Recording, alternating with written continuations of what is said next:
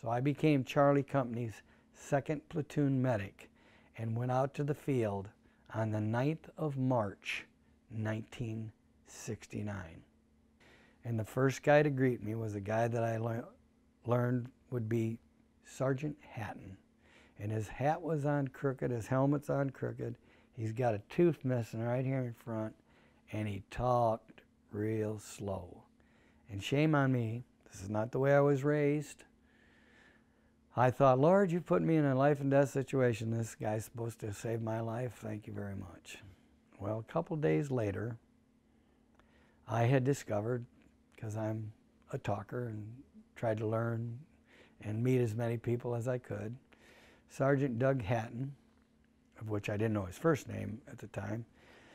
Sergeant Hatten was a high school graduate. Jim McCloughan was a college graduate with a degree, but Sergeant Hatten had a master's degree in fighting a war. Jim McCloughan was a kindergartner. So I always state that I was smart enough to know how dumb I was, and I listened to everything that man told me, and he's part of the reason why I'm sitting here talking to you.